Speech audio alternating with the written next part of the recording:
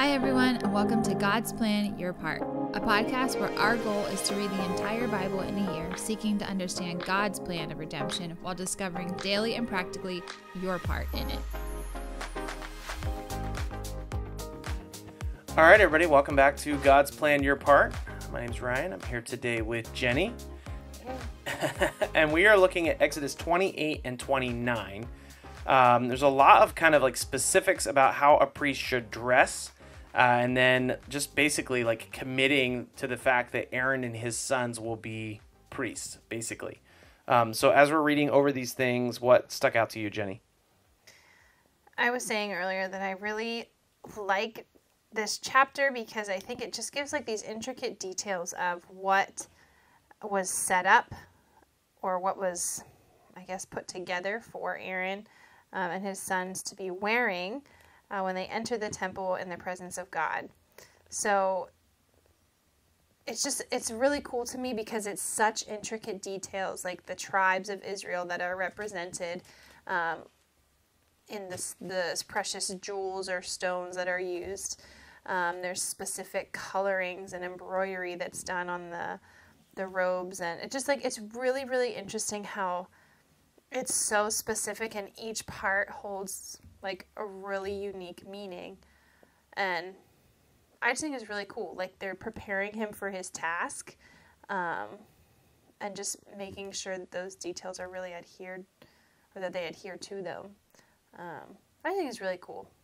I am very crafty myself, so I like hearing these intricate details of what went into what Aaron had to wear when approaching God's presence.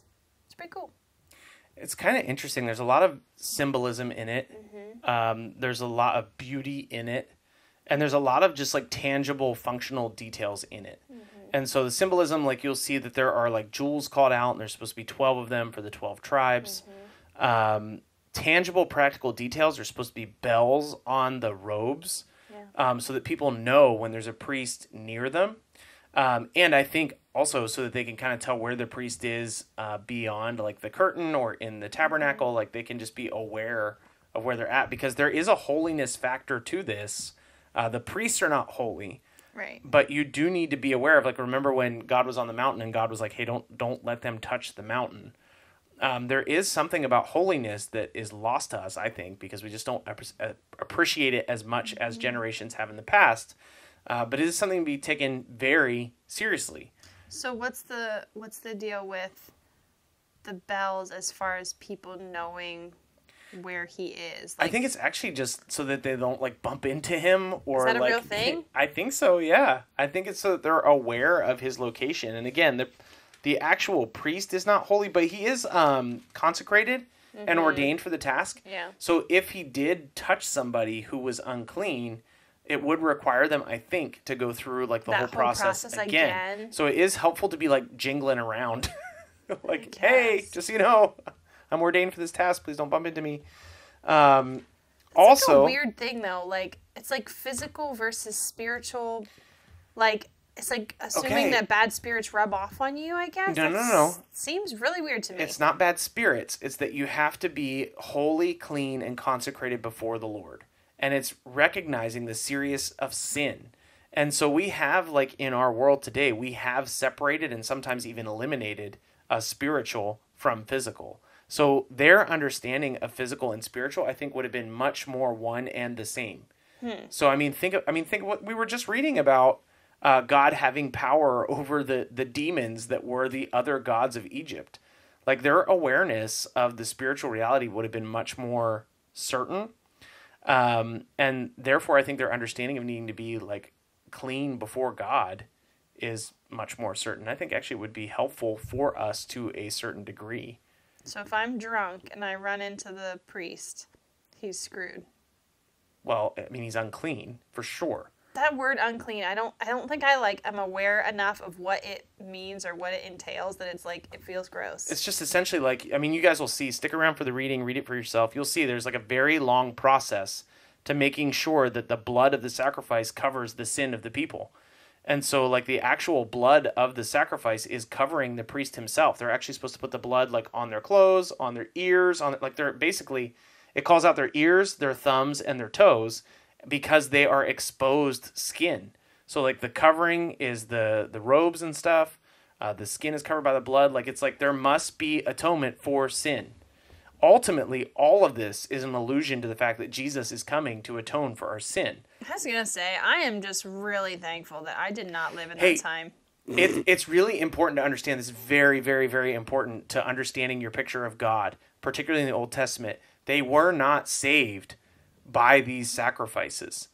Like, it's not like, hey, if you didn't sacrifice 10 cows before you died, would you go to hell? It's not like that. The sacrifice of Jesus covers the sin of the people before and the people after. It's all the things that we're required to do in faith. So these people were offering sacrifices in faith to the Lord that he would provide a covering for their sin. The ultimate covering he provided was Jesus. That's why later on in the Bible, we'll see God rejecting the sacrifices of the people. Like he's Because like, why? well, if it was their salvation, it wouldn't make sense that God would reject it. So he's rejecting their sacrifices because their hearts are wrong in what they're doing. It's like they're just being religious about it. So they should be purifying themselves before the Lord, repenting of their sin before the Lord, and covering themselves with the blood of the sacrifice so that they can approach the Lord boldly. You know a lot more than I do. No, it's not. It's just, it's very important because if you misunderstand it and you think that people were saved by the blood of lambs and bulls, you'll miss Jesus. Like your understanding of Jesus will be like a little bit diluted. I think I get that part. It's just, it just seems like a lot.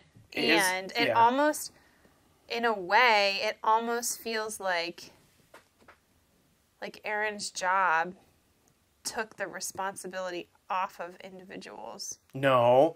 That's what it feels like. So I'm realizing that's not the actual Yeah. case, but that's what it feels like, which makes me think like, who cares if I'm unclean? Okay, so this is helpful just because you're bringing it up. Exodus 19:6 calls out Israel as a kingdom of priests and a holy nation. Mm-hmm. So allow Scripture to interpret Scripture. God has already said that every Israelite is a priest. They're like part of a kingdom of priests. So the entire nation itself is called out with the task to bring people who don't know God closer to God. And now there's a priest to that nation of priests to represent them before God. So they all have a unique responsibility, but now the priests have an even higher responsibility to intercede on behalf of God. Later on in Hebrews, we'll see the writer of Hebrews say that Jesus is the great high priest who's interceding on behalf of the people. So Jesus intercedes before the Father for us, even to this day. And he covers us with his blood, just like the bulls and the calves and all that stuff. So there's tricky stuff. I understand it's hard to wrap our heads around because we're not this way anymore. Like our culture doesn't understand it. It really baffles me. Like I'm not even gonna lie. I think it's seeing how like some of these pieces came to be, like the actual garments that they had to wear is really cool, and the significance of the different pieces really is interesting to me. But when it comes down to like the actual process and like what things mean in accordance to the people's cleanliness, or that's like that honestly is just really confusing to me. It's pretty foreign. It is confusing. It definitely is. But we'll see more and more about the sacrificial system. We'll talk about it more. We don't have to tackle it all today. But stick with the readings, stick with the story. Yeah. We'll see a little bit more clearly. One thing I did notice that I did appreciate a lot that was like, oh, that's really cool. Like I said, or maybe I didn't say, I don't remember. But I really appreciate like all things like crafty and creative. So like I said earlier, reading about how all these pieces came to be was really awesome. But at the beginning of, 28? Yeah. In 28:3, there is mention of how God basically like put his, actually let me just read it, I don't want to butcher it. It says, you shall speak to all the skillful, whom I have filled with a spirit of skill, that they may make Aaron's garments to consecrate him for my priesthood.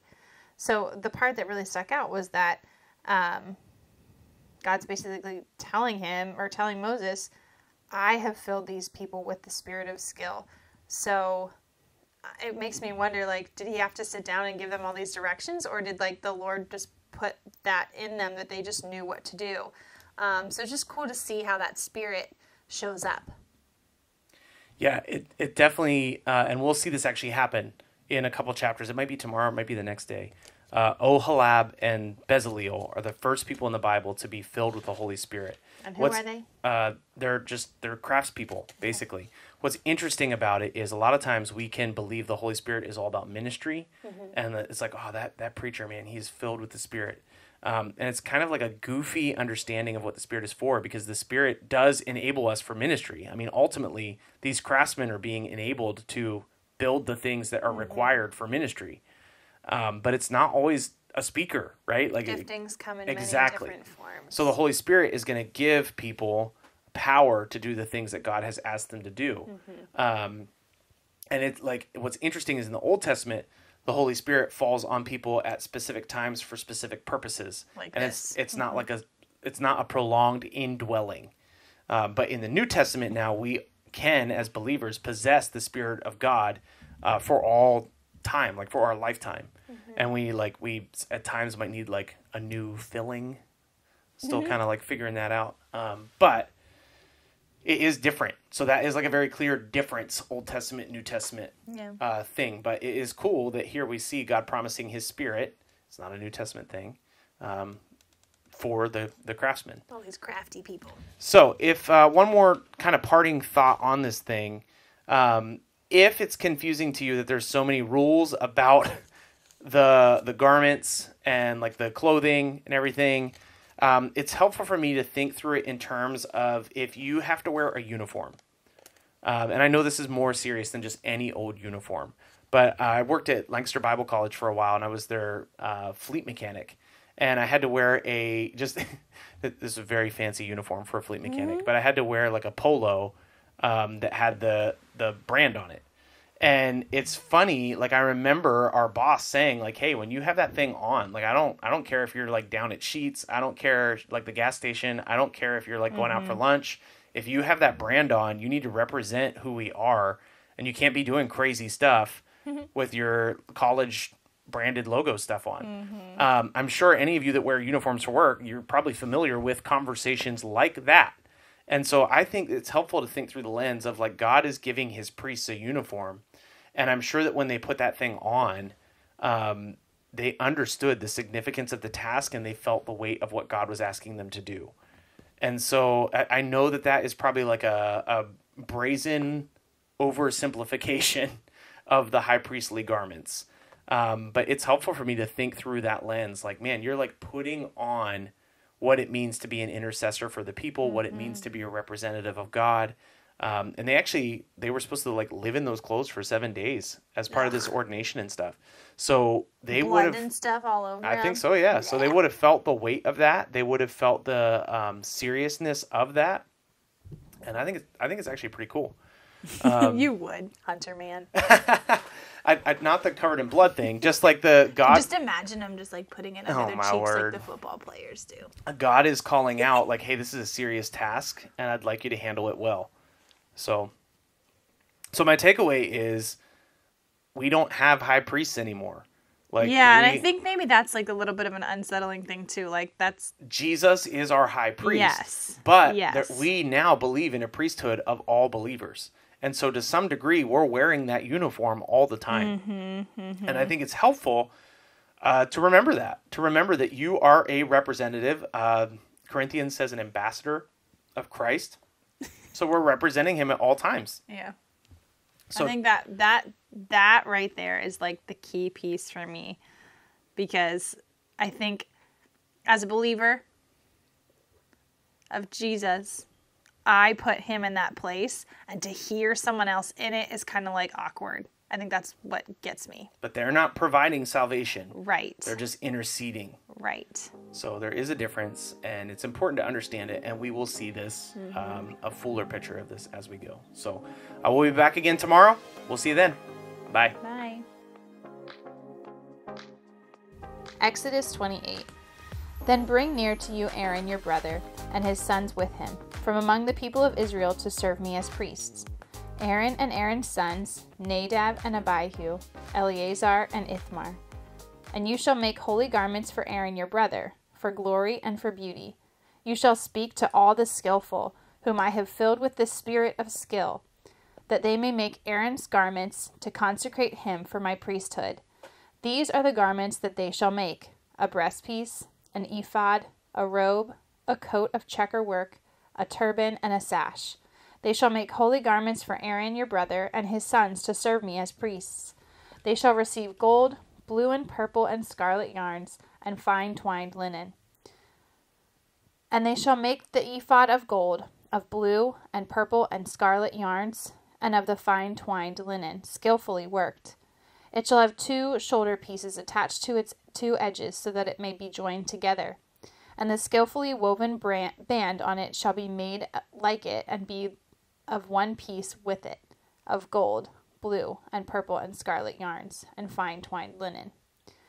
You shall take 2 onyx stones, and engrave them the names of the sons of Israel, 6 of their names on 1 stone, and the names of the remaining 6 on the other stone, in order of their birth.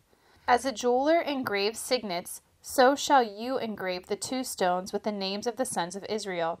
You shall enclose them in settings of gold filigree. And you shall set the 2 stones on the shoulder pieces of the ephod, as stones of remembrance for the sons of Israel. And Aaron shall bear their names before the Lord on his 2 shoulders for remembrance. You shall make settings of gold filigree, and 2 chains of pure gold, twisted like cords, and you shall attach the corded chains to the settings. You shall make a breastpiece of judgment in skilled work. In the style of the ephod you shall make it. Of gold, blue, and purple, and scarlet yarns, and fine twined linen shall you make it. It shall be square and doubled, a span of its length, and a span of its breadth. You shall set it in 4 rows of stones. A row of sardius, topaz, and carbuncle shall be the first row. The second row an emerald, a sapphire, and a diamond. And the third row a jacinth, an agate, and an amethyst. And the 4th row a beryl, an onyx, and a jasper. They shall be set in gold filigree. There shall be 12 stones with their names according to the names of the sons of Israel. They shall be like signets, each engraved with its own name, for the 12 tribes. You shall make for the breastpiece twisted chains like cords of pure gold. And you shall make the breastpiece 2 rings of gold, and put the 2 rings on the 2 edges of the breastpiece. And you shall put the 2 cords of the gold in the 2 rings at the edges of the breastpiece. The 2 ends of the cords you shall attach to the 2 settings of filigree, and so attach it to the front of the shoulder pieces of the ephod. You shall make the 2 rings of gold, and put them at the 2 ends of the breastpiece on its inside edge next to the ephod. And you shall make 2 rings of gold, and attach them to the front of the lower part of the 2 shoulder pieces of the ephod, at its seams above the skillfully woven band of the ephod. And they shall bind the breastpiece by its rings to the rings of the ephod with a lace of blue, so that it may lie on the skillfully woven band of the ephod, so that the breastpiece shall not come loose from the ephod. So Aaron shall bear the names of the sons of Israel in the breastpiece of judgment on his heart, when he goes into the holy place, to bring them to regular remembrance before the Lord.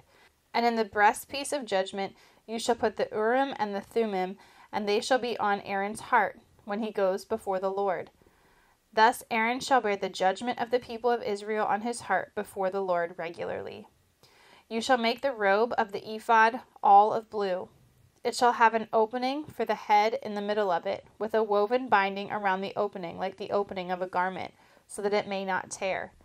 On its hem you shall make pomegranates of blue and purple and scarlet yarns around its hem, with bells of gold between them, a golden bell and a pomegranate, a golden bell and a pomegranate, around the hem of the robe. And it shall be on Aaron when he ministers, and it shall be heard when he goes into the holy place before the Lord, and when he comes out, so that he does not die. You shall make a plate of pure gold and engrave on it, like the engraving of a signet, holy to the Lord. And you shall fasten it on the turban by a cord of blue. It shall be on the front of the turban. It shall be on Aaron's forehead, and Aaron shall bear any guilt from the holy things that the people of Israel consecrate as their holy gifts. It shall be regularly on his forehead, that they may be accepted before the Lord.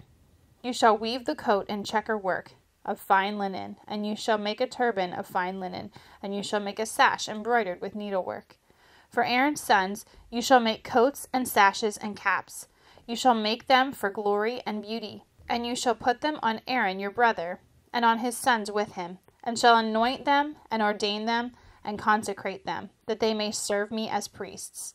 You shall make for them linen undergarments to cover their naked flesh. They shall reach from the hips to the thighs, and they shall be on Aaron and on his sons when they go into the tent of meeting, or when they come near the altar to minister in the holy place, lest they bear guilt and die. This shall be a statute forever for him, and for his offspring after him. Now this is what you shall do to them to consecrate them, that they may serve me as priests. Take 1 bull of the herd and 2 rams without blemish, and unleavened bread, unleavened cakes mixed with oil, and unleavened wafers smeared with oil. You shall make them of fine wheat and flour. You shall put them in 1 basket and bring them in the basket, and bring the bull and the 2 rams. You shall bring Aaron and his sons to the entrance of the tent of meeting, and wash them with water. Then you shall take the garments, and put on Aaron the coat and the robe and the ephod and the breastpiece, and gird him with the skillfully woven band of the ephod. And you shall set the turban on his head, and put the holy crown on the turban. You shall take the anointing oil, and pour it on his head, and anoint him. Then you shall bring his sons, and put coats on them. And you shall gird Aaron and his sons with sashes, and bind caps on them. And the priesthood shall be theirs by a statute forever. Thus you shall ordain Aaron and his sons. Then you shall bring the bull before the tent of meeting. Aaron and his sons shall lay their hands on the head of the bull. Then you shall kill the bull before the Lord in the entrance of the tent of meeting, and shall take part of the blood of the bull, and put it on the horns of the altar with your finger, and the rest of the blood you shall pour on the base of the altar. And you shall take all the fat that covers the entrails, and the long lobe of the liver, and 2 kidneys with the fat that is on them, and burn them in the altar. But the flesh of the bull, and its skin, and its dung, you shall burn with fire outside the camp. It is a sin offering. Then you shall take 1 of the rams, and Aaron and his sons shall lay their hands on the head of the ram. And you shall kill the ram, and shall take its blood, and throw it against the sides of the altar. Then you shall cut the ram into pieces, and wash its entrails and its legs, and put them with its pieces and its head, and burn the whole ram on the altar. It's a burnt offering to the Lord. It is a pleasing aroma, a food offering to the Lord. You shall take the other ram, and Aaron and his sons shall lay their hands on the head of the ram. And you shall kill the ram, and take the parts of its blood, and put it on the tip of the right ear of Aaron, and on the tips of the right ears of his sons, and on the thumbs of their right hands, and on the great toes of their right feet, and throw the rest of the blood against the sides of the altar. Then you shall take part of the blood that is on the altar, and the anointing oil, and sprinkle it on Aaron and his garments, and on his sons garments with him. He and his garments shall be holy, and his sons' garments with them. You shall also take the fat from the ram, and the fat from the tail, and the fat from the covers of the entrails, and the long lobe of the liver, and the 2 kidneys, and the fat that is on them, and the right thigh, for it is a ram of ordination, and 1 loaf of bread, and 1 cake of bread made with oil, and 1 wafer out of the basket of unleavened bread that is before the Lord. You shall put all these on the palms of Aaron and on the palms of his sons, and wave them for a wave offering before the Lord. Then you shall take them from their hands and burn them on the altar on top of the burnt offering, as a pleasing aroma before the Lord. It is a food offering to the Lord. You shall take the breast of the ram of Aaron's ordination, and wave it for a wave offering before the Lord, and it shall be your portion. And you shall consecrate the breasts of wave offering that is waved, and the thigh of the priest's portion that is contributed from the ram of ordination, from what was Aaron and his sons. It shall be for Aaron and his sons as a perpetual due from the people of Israel, for it is a contribution. It shall be a contribution from the people of Israel from their peace offerings, their contribution to the Lord. The holy garments of Aaron shall be for his sons after him. They shall be anointed in them and ordained in them. The son who succeeds him as a priest, who comes to the tent of meeting to minister in the holy place, shall wear them 7 days. You shall take the ram of ordination and boil its flesh in a holy place.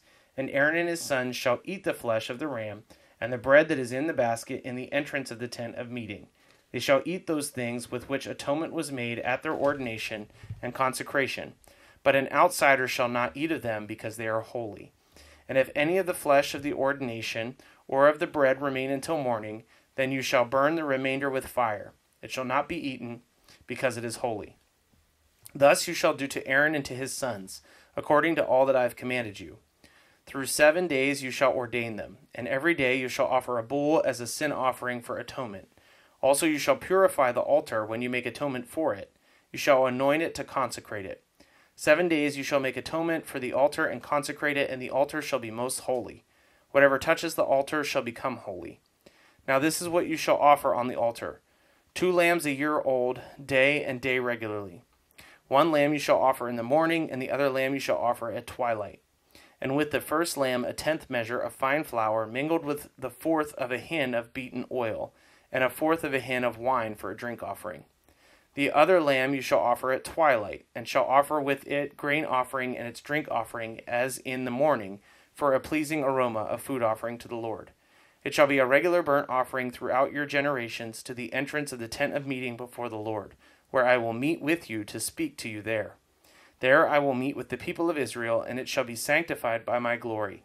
I will consecrate the tent of meeting and the altar. Aaron also and his sons I will consecrate to serve me as priests. I will dwell among the people of Israel and will be their God. And they shall know that I am the Lord their God, who brought them out of the land of Egypt, that I might dwell among them. I am the Lord their God. Thanks so much for listening to God's Plan, Your Part.